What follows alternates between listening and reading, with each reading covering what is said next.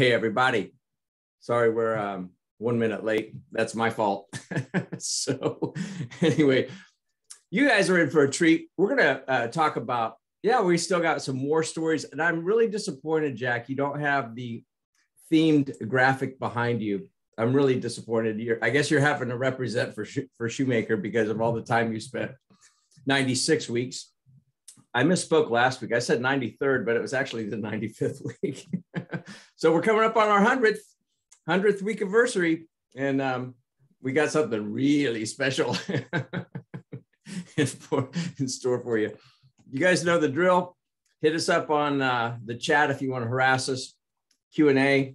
We would love to do real-time Q&A, so it's not just a bunch of talking heads, but we will talk about M&A war stories, and in particular, kind of the things to look for, things that you should be doing now if exiting or transitioning to somebody internally, et cetera, is a thought or a dream or an impending thing.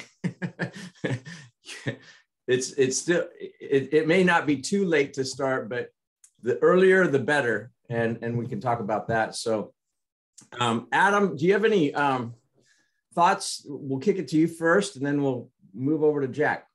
Yeah. I don't have anything on, kind of stimulus or the tax front. Cause I think we talked about last week that I think it's going to be all hands on deck associated with Supreme Court nominee, all that kind of stuff. So I just don't see a lot happening on that front before the midterm election front. So I think, again, we're probably safe on taxes, but at the same time, probably not going to see a new stimulus. I'm just going to keep on repeating that, though, since I still get asked the question, which isn't bad. I appreciate people asking questions, but that's the answer, and we're sticking to it. But in terms of M&A, I think one of the stories that I wanted to share, before we kind of riff off each other and get into deeper topics or see what the Q&A is that the, literally this just happened this morning. So it's top of mind, based on a conversation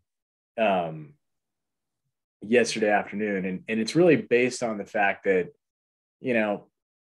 for most of our clients, they're only going to sell their business once, maybe twice. So it's not second nature to them to know how they're going to get screwed. And the screwing isn't intentional. I mean, maybe in some cases it is intentional, but in most cases it's unintentional. So in this case, the seller, is getting arguably what he thinks is going to be a pretty good deal. It's an 11 times EBITDA multiple, which is really freaking good to get an 11 times EBITDA multiple. But that's all he knows right now. So what he does know is that there's going to have to be, he's only selling 70% of the company. It's not 100% sale. So he's going to be part of, he's going to own a piece of the action going forward. But they're, so far they haven't, the buying party has not answered the question like, okay, cool. Well, if we make $1 million next year, own 70-30, where's the cash go? Do I get the cash, or is it going to be used to pay the debt that you guys used to buy me? Like, what am I even going to get a tax distribution? Is the holding company even going to be a C corp? Like what, silent, which, if it was a partnership not making tax distributions that I own 30% of that makes $1 million a year, that kind of fundamentally changes my evaluation of the deal. So far silent on the discussions. Also silent, this guy has been one of the best listeners that we've ever had in our client base in terms of following our advice. So he's taken a very tax efficient salary that passes the IRS smell test for what he needs to take, but is not as market value for running, a $50 million organization for a private equity firm. That's hundreds of thousands of dollar a year job with bonus incentives that this guy has not taken in his W-2. I mean, he makes a lot, but that's not what he's taking in his W-2. So also silent is, okay, cool. Well, how am I going to get paid for running this thing for the next 5 years? you know, and related to that, especially if I'm not getting distributions off my 30%. And then related to that is that, you know, what's another one of Jack and I's favorites? Oh, yeah. Well, no, we'll totally pay you a salary and we'll send you over an employment contract that has no term on it, a non-compete that basically says if you get a job at Chick-fil-A, we're going to sue your ass. And by the way, we can fire you for any reason with no notice and no severance. So, you know, the next thing you got to hammer out is, well, cool, I'm going to be running this thing for the next 5 years, but like, what are those terms? Like, can you fire me? You know, if so, what are the terms? What happens to my 30% if you do fire me? So this is all, I'm only bringing this up because, you know, a lot of this stuff, like the initial LOI, if you get one and you haven't looped a guy like Jack and me in, and, you know, your LOI is probably going to be silent on these terms. But yet, you know, when you start asking questions about them, all of a sudden, you know, here's what's going to happen. You know, the buyer is going to get all butthurt and say, oh, I thought we had a deal. And kind of your perspective as a seller is, yeah, and I thought that you were going to treat me fairly. Yeah. So, you know, my counsel to him, which is the same counsel that anybody that's on the call, is like, look, dude, price is not everything. That's just one aspect. You know, how you're getting paid, what you're going to own, what are the terms of your employment. All of this stuff is important and needs to be hammered on, like, ideally before there even is an LOI, so that it's not a surprise and nobody's shocked. Because these, like, if I just think about that plus working capital, why do deals blow up? Those are the reasons, you know. So just get them out, you know, get them out early. That's my opening tirade, Gary. Man, that was a good one. I like that. I mean, yeah, that's very specific and very real time. Oh, Jack, dude. Just for you. Dude.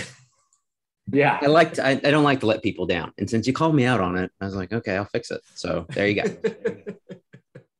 So in following up to Adam's comment about LOIs, and we really could do an entire session on the anatomy of an LOI and of asset purchase agreements and of stock purchase agreements. But interestingly, yesterday was the annual North Carolina Bar Association Business Law Section meeting combined with a CLE.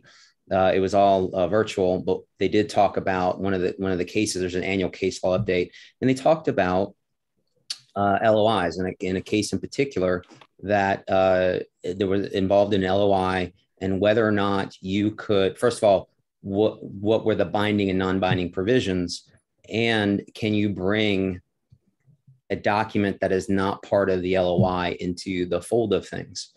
And it was a document that was part of the negotiations. It was an email back and forth, but it demonstrated the party's intent. Now, remember, LOIs are supposed to be non-binding, but it demonstrated the party's intent. And then the deal was changed essentially, and there was a claim of bad faith that the seller was getting cold feet. And so the issue became, can you bring this extraneous information into the fold of things, into what a document that is non-binding, essentially? And the answer, well, there was not an answer. It was sent back down to the trial court for reconsideration. But originally it was that no, it cannot because it's non-binding. But the appeal court sent it back down to say, well, you know, what was it part of the inducement of entering into the LOI based on the information back and forth and negotiations with each other? So to Adam's point, having your stuff together and having the deal essentially, at least the substantive terms done, because that's really what the LOI is for. It's to make sure that the parties are not worlds apart on some of the most important issues. And a lot of times, as Adam said, some of those things are just missed, and it's not purposeful. It's not meant to be deceitful or fraudulent that, hell, let's not talk about it in the document so that way we can deal with it, and not talk about it in the LOI so we can deal with it in the transaction document. But it is just, okay, we just didn't think about it. And then there was not a meeting of the minds on a particular very important issue. And then you're arguing about it. And then there's mud being flung as to, well, if that's what you really wanted, you should have put it in the document. Well, we all thought that that's what we were going to do, because isn't that what people normally do in these transactions? So you get into all of that stuff. So A side note, Carrie, I still owe you a Starbucks card. I just remembered that when I pulled my notes from last week. So I will get that out to you. And then if we want to go ahead and start talking about kind of what we wanted to start talking about and kind of go into that, or do you want to answer some questions, or where do you want to go, Gary? Yeah, Robert Mayetta, early bird gets the worm. So he got the first question in, a statement and then a question.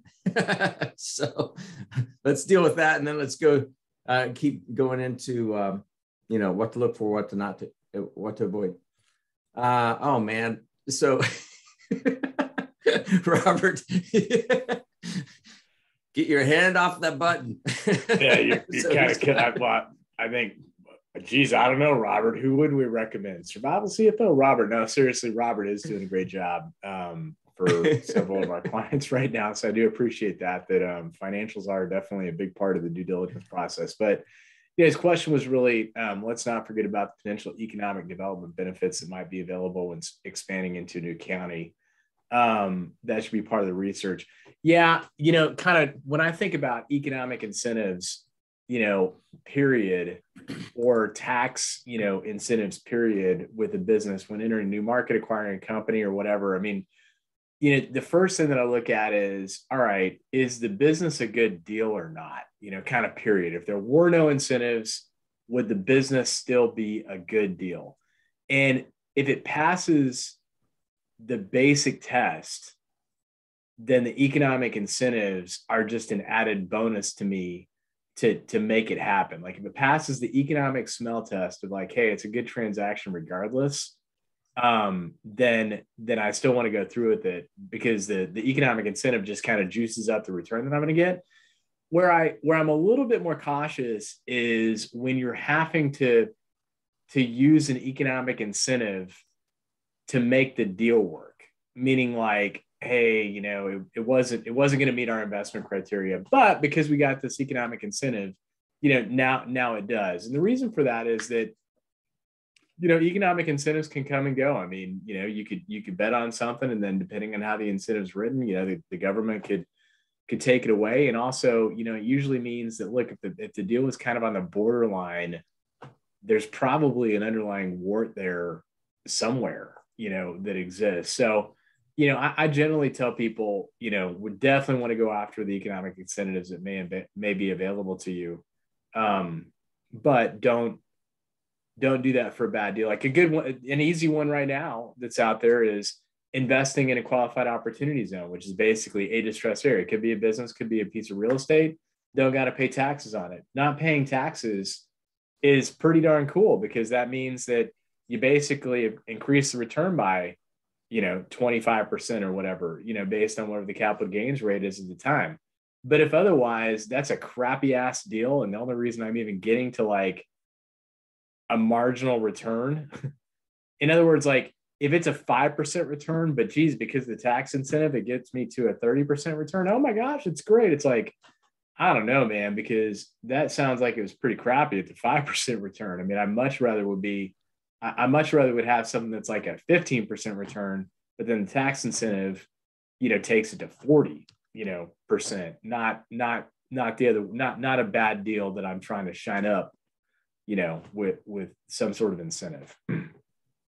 And I would add the comment that with respect to economic incentives, I think there's a misconception as to who it's for, who it's available to, in that it's not reserved for the behemoth companies that want to build a mega manufacturing facility somewhere in Charlotte or the surrounding counties. There's money out there, and money is money, in to bring those jobs. And there very much is a goal and incentive and everything else by private and public officials to bring resources, companies, and people to this region to continue to grow it. So it's not reserved for the elite or the large companies only. So you need to keep that in mind. And a good resource and because I've been a part of the Charlotte Chamber, which is now the Charlotte Regional Business Alliances, part of their mandate when they combined the Charlotte Regional organization with the Charlotte Chamber to create the Charlotte Regional Business Alliance was to better facilitate growth in the region, because it was more like a competition. You had like Center City, and then you had the other regions, and you had councils, but it was okay. Well, pitting Cabarrus County against, even like Rock Hill, South Carolina, and there's North Carolina, South Carolina issues as well, competition. But so, Gastonia versus Cabarrus, let's say, and trying to unify that and put companies in the right places for their growth and the type of industries, et cetera. So you always be on, if that's something that is on your radar and on your wish list, that is available, and it's available to us ordinary people, essentially. Yeah, good point. And if anybody is actually contemplating building a building, adding new employees, and it's not out there yet, but you're thinking about it, that's when you want to enlist somebody like a Zach Kimball, or there are other folks that focus on incentives and not just tax incentives, but there are other incentives available out there. And we can connect you to some of those people. But Robert did make the point, during the due diligence process, a key component is to ensure that the financials are in good order. A yes and amen. And I don't know, do you know any fractional CFOs that you could serve as that function? Adam, I don't know. Yeah, maybe survival CFO. Yeah, Robert. We do recommend him. Yeah, good job. Hey, he's here every week, so he deserves some props. So. I agree. I think he should get a Starbucks card he's like the most loyal of all the fractional CFOs that we know. And we know some really good ones, and he's one of those good ones. But I think he should get one of your Starbucks gift cards. Here I am giving away your money. That's okay. I'll add him to the list. Carrie, I'll send you one, as I said. And all right, fine. Robert, I'll send you one too. Oh man, good job, Robert. All right, let's keep going. Yeah, what are we looking for? Well, so the other one that I think we wanted to hit on that we touched on a little bit last week, Gary, is the concept of an earnout. And kind of what to look for and where those goes bad. So just first off, kind of some basic terminology is that, anytime you've got a purchase price difference, meaning, Gary wants $200 and I only think it's worth $150. Gary's like, no, it's worth $200. The way that I bridge that $50,000 gap is $50 gap is I try to use small numbers, but the way I bridge the gap is I would go to Gary and say, that's fine. And if it does as well as you say that it's going to do, I don't mind paying you the extra $50. So the reason that earnouts occur, are typically because, while a buyer is buying on the possibility of future cash flow, like all your story, about how, you've got all this untapped potential in your customer base, oh geez, sales pipeline's never been stronger than it is this year. We had a banner year this last year, up 25%, even though every year prior we've only been up 5%. It's like, is a buyer like, I don't know if you're full of shit or not. All I've got, sorry about the language there, all I've got are your historic financial statements to make my analysis. So, I want to believe you because if I believe you, then that's probably going to work out for me. It's just that I'm not willing to pay for that, and be on the hook for it in an absolute obligation. So I'm willing to use an earnout to bridge the gap. I think, where we find that earnouts create problems again is when they're last minute deal changes. So I think we touched on it, in the last call, but, kind of the worst examples that we've seen. I mean, we've had several deals that this has happened on is that, negotiated the price, negotiated the term, this much cash, this much rollover equity. And at the last minute, well, we found something in diligence, so we want to change, that's kind of immaterial, but they view it as material. So we want to change this to be more of an earnout, less cash up front, or the earnout is based on, an unrealistic target that, you couldn't hit on your best day. Or it's based on, a target, but it's stuff you're not in control in, like, hey, Gary, totally believe you. Sales pipeline's better, than ever anticipated. And, we're totally going to pay you an earnout, and that's going to be great. And then on day 2, by the way, we're going to have to eliminate the marketing budget, eliminate the sales budget. We're going to have to change the sales commission structure too, because, we're way overpaying your sales guys. It's like, what am I supposed to do with that? At that point. So I think that the kind of lesson that we've learned is that if you're signing up for an earnout, make sure that you are down to like an earnout that is very much in your control, not in someone else's control. And if I could add to that a tangential, because I'm going through this now, and I apologize in advance to our investment banker and broker friends out there that are negotiating engagement letters with their prospect clients, but who happen to be my clients as well, is that what is the commission or the fee on a sale transaction? And sometimes it's called aggregate value, sometimes it's called aggregate consideration, whatever it may be. And the obvious is either a set number or a set number. And then if it exceeds a certain sales price number, then there's a certain percentage, maybe it's a percentage across the board. But then you get into the deferred compensation, essentially like an earnout. And what should that broker get as a part of that? Well, because it is contingent consideration, you would think that, okay, well, sure, well, the broker will get paid when the broker gets paid. But if you read some of these engagement letters carefully, it will say that the aggregate consideration that their fee is measured against is the total consideration, including the present value of any consideration that is paid out later potentially. And they basically putting the risk on the seller that there may be less consideration there. So but the broker still gets paid on the full consideration, which from the broker's perspective makes sense. It's okay, I brokered this deal and you have the potential of getting this. And if you don't get 100% of that earnout, whose fault is it? Not me, the broker, it's you, the seller. So why should I walk that walk with you for that 1 year period or whatever it is? So just be aware of those engagement letters need to be read very carefully and put through the what ifs, this, and this. And sometimes because that's so early on, the concept of an earnout, or even, and I had to split a hair between a basket essentially of a indemnity that was set up as an escrow, essentially post closing escrow.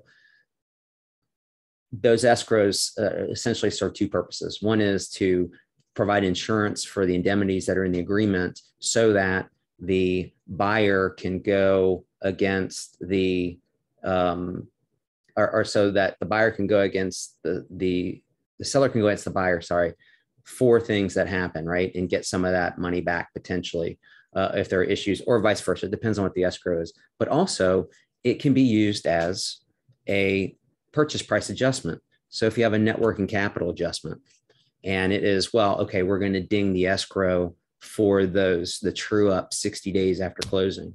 Okay. So I've had to split that hair, essentially say, okay, the value at the end of the day, if there's a deduct for bad behavior, then you should still get your commission on the full value as if you had received that. If it's a purchase price deduct, you're supposed to get a part of the purchase price. So if it's an adjustment, then you shouldn't get the benefit of that. That's another subtlety that can cost tens of thousands, hundreds of thousands of dollars potentially in a transaction. So I bring that up only because that's fresh in my mind of having negotiated this in the past 24 hours.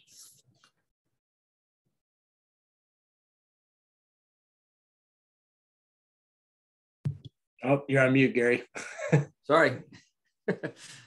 Here's a question for you. And Robert actually kind of teed it up nicely, and we didn't coordinate that. But besides hiring Robert Mayetta with Survival CFO or a fractional CFO that's good to help you make sure that your books are clean and tidy, in order, et cetera, what are some other things that you guys would recommend that somebody, a business owner that's thinking about it, what can they do now? Ideally, 5 years out from a transaction, but even if they had a shorter time frame, like what should they be doing now? I have a whole list of things. So, but Adam, you can go first and I'll just kind of supplement what you say, and we'll just go through the list. Yeah, do Jack's list. That's fine. Yeah. No, I mean, obviously, making sure that your financial process is bulletproof, because crappy books, seriously, that's the biggest value detractor on the planet, because that's the only thing that you can truly rely on is the data. And it's like, the data is garbage. It's like, I'm kind of taking a guess here. It's like that if I was to place a value on it, that alone probably is at a minimum 1x EBITDA in terms of a value destroyer. And I could probably make the case it's probably more like 2 or 3. So if you just take your EBITDA times 1, 2, or 3, that's how much it costs you by having to have crappy books when the time comes. So all the people counting's so expensive. I want to save, it's my sister doing it, and I'm, kind of some whatever it is. It's like, okay, well, I mean, your decision to not spend, $50,000, $60,000, $70,000 just cost you $1.5 million. I hope you're okay with that. I mean, that sounds like the jerk way to say it, but that's the truth. So that is very important. But independent of that, kind of getting buttoned up on your risk areas, customer concentration, making sure that nobody accounts for greater than 25%, or at least you got a good story behind it. Making sure that your key people are buttoned up in terms of employment agreements, non-compete, stuff like that. I mean, you basically just, what you want to do is you want to make it real easy to make the thing turnkey, which really comes down to, solid track record of growth and reduction of risk in the business are kind of the two big themes outside of just making sure your financial house is in order. All right. You guys ready to go to class? I made a list because I didn't want to forget anything. And definitely the things that Adam just mentioned are on there. And I agree that. So I kind of look at this in maybe 3 buckets, just generally speaking. So you have the introspective aspects. So look within the company and see what's going on. Then I think you have kind of the financial aspects, which is related. And then you have in the 3rd bucket, the other stuff, which is things like, and we'll talk about that, as far as like reputation, goodwill, things like that. So from within, you start looking at how is the entity managed? So is it a management team? Is it a good management team? Is it an owner that's kind of doing everything? Is it an owner that's trying to do everything? Is it an owner that, and we mentioned this before, that is in the back office doing the accounting when he or she should be out there in the streets doing the business development? And that's how the business started. And that's how it was successful. But at some point, that person got pulled into the office and got tethered to the chair and in front of a computer. Adam had mentioned the systems and processes. So you think about, okay, and we talked about the financial processes. So have your back office and your financial records in order. It is, and I see this all the time when we go in and we do due diligence on behalf of a buyer, or we're helping a seller prepare for due diligence. And I basically give them the list that I would ask a buyer's counsel to start doing, and start populating electronic virtual data room, and so how well are they prepared to fill in those electronic folders with information and data? And then you talk about internally the actual production of the goods or services and how that is modernized. So, for example, in the food service, quick serve, those that were able to 18, 24 months ago pivot into a hands-free, hands-off delivery pickup mode and really shut down the lights, literally and figuratively, were the ones that survived. How do you make that run efficiently? Well, you have to have kind of a good app to do that, and for people to be able to order. And so things like that. So or are you kind of still stuck in the dark ages of business? And now I can kind of say pre-COVID, essentially, because really COVID is, I think, Jack theory, a benchmark as to the next generation or what you need to do in certain businesses and industries. And if you don't do those things, then you're going to be left behind. You're going to be, the blockbuster video of, your industry. So on the money side of things, what does your revenue stream look like? Is it recurring? Is it, yes, an annuity? Essentially, you have a contract with, and you're the best game in town, so what can you show that is going to continue in the future? Multiple streams of revenue. So diversity of customers. Are you relying upon one customer, or, can you, if something happens to one, can you pivot to others, or have the capacity to very quickly pivot if you needed to? You may be okay with being not as diverse in your customer base.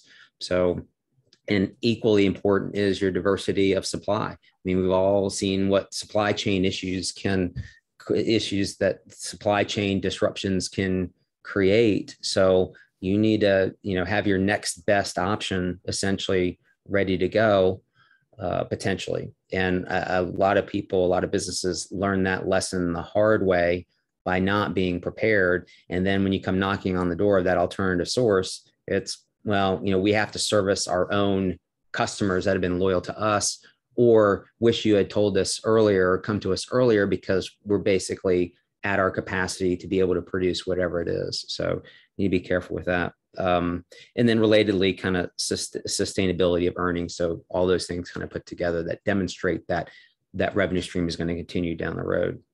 And then kind of the third bucket, which is like the other bucket. And I talked about, briefly mentioned reputation in the community. I think these days with social media, it's very easy to have a reputation wrecked, but it's also very easier to build up that goodwill and reputation.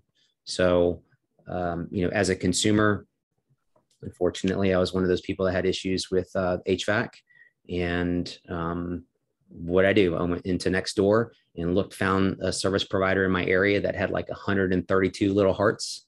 And that was the first person that I called, because the person that had done work for me is no longer in business. So retired. And so, you use those platforms and use social media to build up. And so as buyer's counsel, I look into those things, like what efforts have been done to get out there and build a reputation. Things like search engine optimization. Tell me about your website. Tell me, you have a vendor. Are you doing this?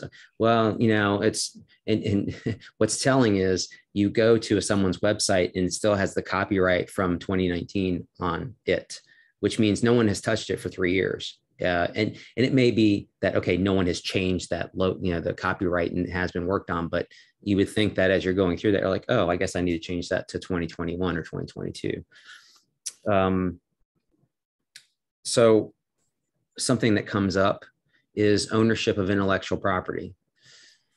When you, as a manufacturer, or you're in the stream of commerce and you have other people as part of that supply chain, let's say you have stuff being made in China or elsewhere, Now, this is difficult. I mean, it's easier to talk about than it is to kind of, because you have to rely upon other people. But when there is, for example, a technology that is maybe related to a patent that my client holds, I want to make sure that my client owns every aspect of the construction of that, whatever it is. And it could be that, well, this component comes from here and this component comes from there. Okay. Do you have exclusivity with the supplier of that component? Do you have the appropriate intellectual property rights? If it was a work for hire, so you hired someone and they hired someone, is there an agreement that says that it's a work for hire, ultimately back to you as the chain of ownership? And a lot of times, okay, you just got to take a leap of faith, and it's just not financially or efficient within a deal to go through that due diligence. But there have been times for some of my technology companies that's very important. They don't want to find out that some guy in France owns part of the intellectual property, the process that we thought we owned the patent for, and is saying, well, yeah, you have the patent, but steps 9 and 10 are really mine, and the company who produced that for you and transferred the patent to you as the seller knew that.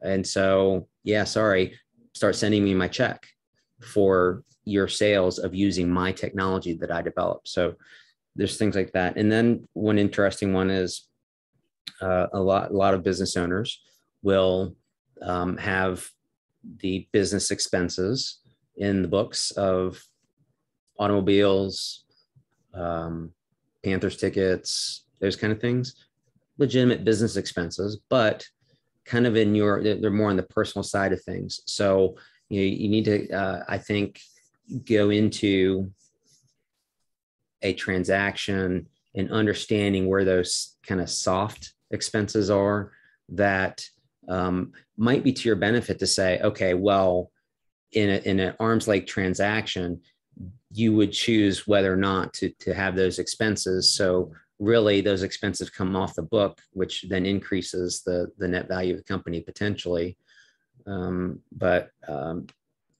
So generally speaking, then back to the financials is if there's something that you should be able to explain every aspect of your financials. And you should, as a buyer, be asking every aspect of the financials. You see something on there, you ask, and that seller better be able to explain why there is a note payable to a related company, to an affiliate, and explain why that is. Well, for whatever reason. So those are just some things that, kind of popped in my head as I was thinking about this stuff. But what it ultimately runs down to is in the due diligence, whether it's financial or anything else, your story as a seller has to withstand that process. And if there's something that you say, well, I'll explain that later, or I'll figure it out later comes very fast. So don't wait. And the thing is, and we've said this before, is that even if you're not in a sale transaction or purchase transaction process now, that the things that you would do in preparation for that is going to make you a better company, is going to make you an efficient company. I've had clients that have gone through this and the sale has not occurred, but they're like, oh my gosh, we are running, our revenue, gross revenue has increased and our net revenue has increased because we've reduced, just fluff and reduced expenses, become more efficient. We've embraced technology, whatever it is. So it's a good way of kicking the tires of your own company, even if you're not on the selling block. Yeah, that's some good stuff right there, man. I mean, if that just came off the top of your head, you ought to be a lawyer. I'll pretend to be one every once in a while. Yeah, those are some really good things.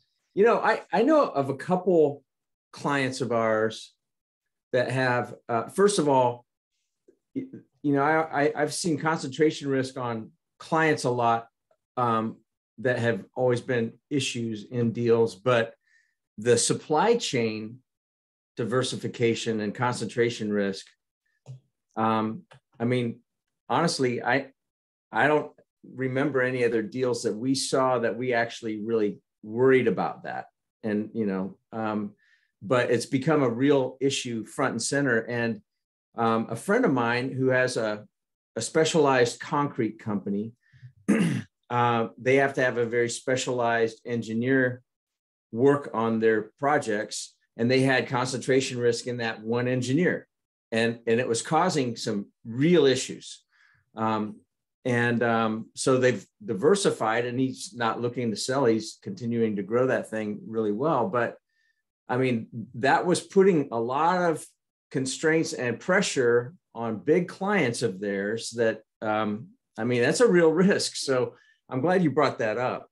But some of our clients, I have a couple in particular that within the next 3 or 4 months, people have been dangling carrots in front of them, this and that. I mean, this is not a 5-year runway, which this is not the ideal thing. It's like, okay, what besides making sure, all right, get that financial house in order. I mean, this is kind of like at the nth hour, are there any things that you can do or they should do to make sure that they're buttoning things up as much as they can to improve their margins or, their sale price?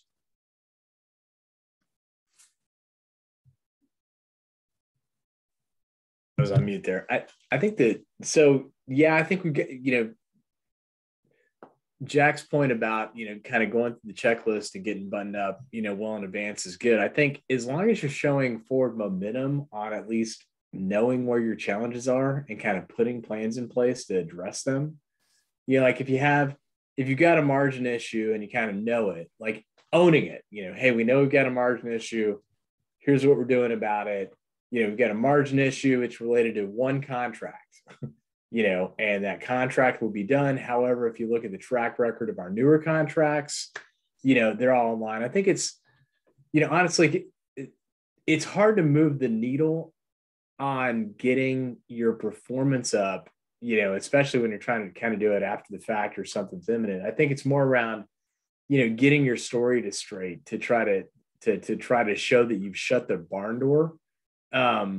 Because otherwise it's like, story A is, yeah, I know there's room to get some more margin, but, we've just been happy with the money that we've been making, but I know our customers pay more. I'm not paying you for that at all, versus, yep, we had one bad contract. We fired the sales guy a year ago, but you know what? We needed to honor the contract, fulfill it out. It had a crappy gross profit. It's done in December, and all of our new contracts, the bid profit is at 4 points higher. Hey man, that's a good story, that I have relative to the first story. Yeah. And I would say, by going through this process and where your material weaknesses are in all of these buckets, and just own it. You can't hide it. It'll come out, and it'll come out to bite you even worse. And then there's distrust. So, but have a solution. You can't give the teenage answer of, so you have to have kind of, even if you haven't implemented that solution, say, okay, we've been thinking about this. We've been talking about this. We've been working with this, looking for an alternative supplier to essentially shift to those kind of things that may be that the buyer implements, but that you've planted the seed and move forward, or at least given them alternatives in recognition of that may be a weakness in the armor of the company, but that you're not ignoring it and you're being proactive. But for the potential transaction, that you would continue to implement that and move forward. So that's all. I had when I was younger, and everybody knew this as an associate, if you go ask this person, he was one of our experts in a particular area of law, you do not go ask him a question without having possible answers. And if you go in, you ask him, okay, what about this? The response is, what do you think about that, young man? And it's like, okay. And I made that mistake once. It's kind of like a joke. It's like, no one tells you that. It's part of your training, maybe hazing. I shouldn't call it that. There's no hazing in a law firm. But it is, okay, so, have potential solutions to known problems, essentially, to be able to share with a prospect. A couple comments that have come in here that are interesting. One, and I agree with Tim on this, is like, I can't imagine how complex PPP and COVID unemployment benefits could make buying and selling a company right now. I would, before you jump into that, because I would actually like to hear some interesting stories from either one of you guys on how that has kind of thrown additional challenges in, or things that, additional complexities. So put that one kind of in your thinking cap, but I'll leave this one anonymous.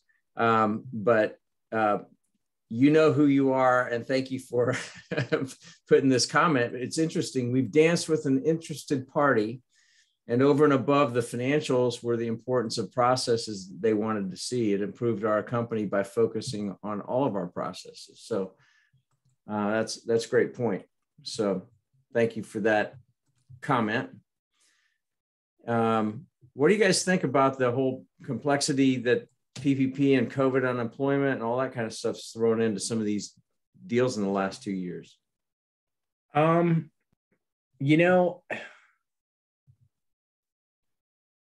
It's going to sound kind of underwhelming, but it's kind of been a non-issue in the sense that if you're still, like if you're flat or up, man, you are super, super attractive, and even if you were down, but you've rebounded, you're pretty darn attractive, to people, because there's still, there's just a lot of money that's still out there floating around. So multiples are still at all-time highs. I mean, I think, from my perspective, the only negative impact that we saw from COVID related to,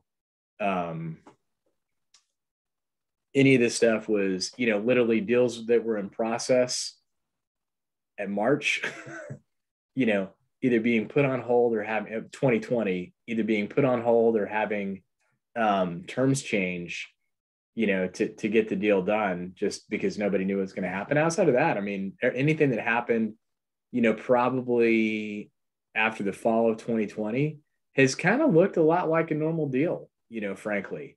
I mean, we've had a couple, you got some roadblocks around, like, all right, meaning that there are logistics issues, like, okay, PPP hasn't been forgiven yet. It's still on the books. I've got some extra cash, money's going to have to go in escrow. Hey, we've got ERTC money that we're waiting on. How do we keep the company active to be able to receive the ERTC funds? I mean, you got logistic issues to sort out, but in terms of, real problems, like, throwing a flag on the play, we haven't really seen any of those since kind of the spring, summer 2020 timeframe. Outside of that, it's kind of been smooth sailing, for the most part. It's like, knock on wood. Yeah, I think there's more to come on that as we figure out, well, there's kind of two, I think, related parallel thoughts on that. The first is the impact on businesses with respect to liabilities and things that they've done in the past or haven't done in the past, and how is that going to impact the benefits and et cetera that they're offering to their employees, and the related costs associated to employers for providing those benefits, and managing COVID. And we've talked about, okay, mandates, vaccines, masks, people being ordered to work and then getting sick, those kind of things that we've talked about in the past. So managing those kind of things.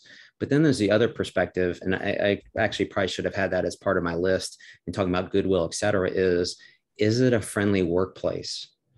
Okay. And so, are you providing those benefits? Are you providing the option to go remote or have some sort of blended, mixed environment, which means, okay, how attractive are you for obtaining and retaining employees. So me as a prospective buyer, what is going, am I buying into, I don't want to say a hostile work environment because that has a specific meaning essentially, or an implied meaning that it means something different. But is it friendly? Is it someplace where you're going to retain people, or is it really just a revolving door?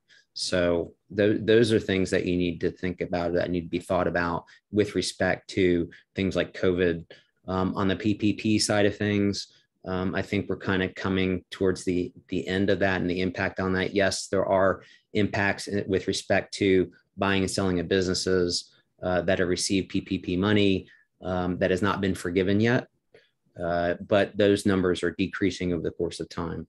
So those are kind of economic and non-economic impacts of what was asked about PPP and unemployment benefits. Yeah, that's good. Any other questions out there? Man, Robert, you kind of jumped in early. Hopefully we addressed those questions and thoughts for you. And to the other two that have weighed in that will keep anonymous, thank you for your participation. We appreciate that. You guys are pretty regular on here too. We appreciate that. One thing, Gary, that we didn't talk about necessarily was, we're talking about transition, but we didn't really say have a transition plan, right? And so, and be flexible. It may be that you don't think that there's anyone that's qualified with inside the family, meaning literally or figuratively. So a family member or a key employee. And so you're looking outward, but it may be right there waiting and just, has not been kind of looked into. The other is, and the more dangerous one is thinking that, okay, your heir apparent is all in, son or daughter or whomever is ready to take over the reins at some point. So you become a little bit academically lazy. So all the things that we've been talking about, it's like, well, I don't have to explain that because he knows, she knows, and he or she's going to deal with it. So don't fall into that trap that I see owners fall into and come to me and say, I don't know, for 10, 12 years, I thought that that's what she wanted to do. And she told me she didn't want to hurt my feelings. So she never told me. So be aware of that and just have alternative plans. And so what I'm saying is be prepared to go down either route in case things aren't exactly as they seem. But I'm encouraging you to go find out and ask those questions so you're not surprised. A couple more questions that have come in here that are pretty good. So Tim says, does a high employee turnover rate affect the value of a company? Yes. Yeah. I mean, it kind of depends. I mean, if it's a McDonald's franchise, maybe not, in terms of what you would expect to see. But, when it's something where you just wouldn't, when it's kind of a normal rate of turnover that you would expect, it probably doesn't detract much, but it certainly doesn't freaking help relative to, long-term stability, with one caveat, that's going to add to it. But the caveat in terms of long-term stability is that if you're, so what we find happening where it's like, look, actually you having long-term stability is actually a value destroyer, not an enhancer. It's the case of, yeah, we don't really have any turnover, everybody's been here forever, but your standards are so freaking low, and you're overpaying, your receptionist is making $100,000 a year because she's been there since 1925. How is that a value destroyer? It's because your EBITDA is artificially low. And what the buyer always said, well, you're going to have a lot of room for improvement because we know we overpay people, but man, you'll be able to replace it. Well, then you should freaking fire them, man. I don't want to have to fire the 9-year-old receptionist. Like, you need to take care of that before I get here. So, I mean, I literally have had, a client, this client is highly logical, not very emotional. I'm like, man, I would have never had the guts to do that acquire. He literally walked in and said, hey, my name's Dave. I'm taking over, really would love to have all you guys, but I got to be honest, you're all overpaid. So I'm going to have to implement a 25% across the board pay cut. Otherwise I can't have you working here. Like, he kind of knew that he was going to be able to replace him, but I'm like, oh Lord. So that, I don't know if that answered your question, but that's kind of, that kind of gives you a, kind of some parameters around, it depends. And here's where low turnover is actually bad. Yeah. And we haven't told a whole lot of war stories, but I'm going to tell one quickly. So here's a scenario. Dad, the patriarch of the family, owns 100% of the company. Son is the CEO and has been for a decade or so. Going in to buy the business, there was a high turnover rate. And the explanation was, well, my son's a jackass, but he's my baby boy, so I can't fire him. But when you fire him after you buy it, then everything will be great. And so to Adam's point, it's like, no. And then added, and please, I actually want in the contract that you can't fire him until 30 days, 60 days post closing. So I mean, most bizarre. Obviously, no way we would agree to that. But it was, go have a discussion with your son, and however you want to take care of it. But he's no longer going to be employed by the company. But then what that also caused us to do was to, with permission, go talk to the employees and say, all right, what's going on? We see this. This is a confidential discussion, but please tell us what's going on, because we want to be able to run the company on day one of our ownership and not have everybody flee.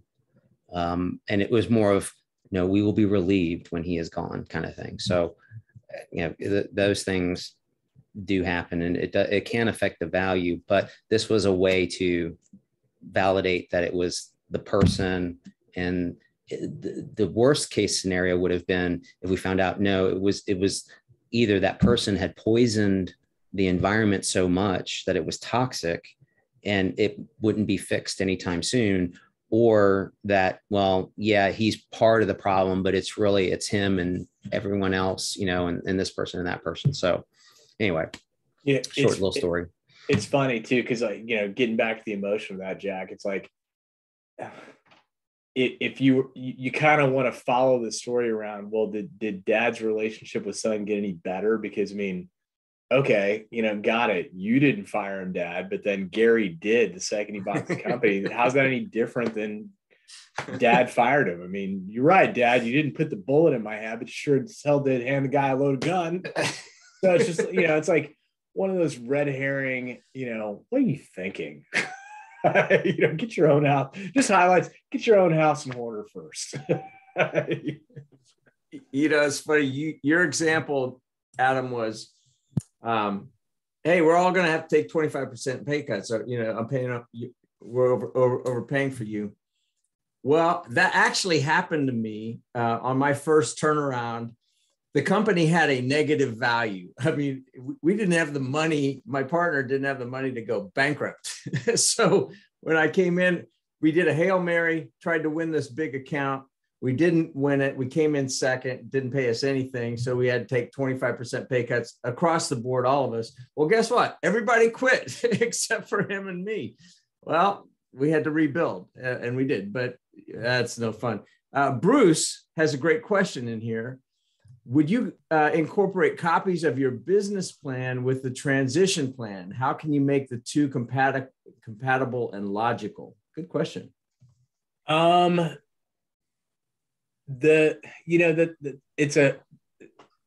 that if you want to provide some more clarity, Bruce, that'd be pretty helpful. And so in the sense of like a transition plan, like I sold the company, I now have a transition plan.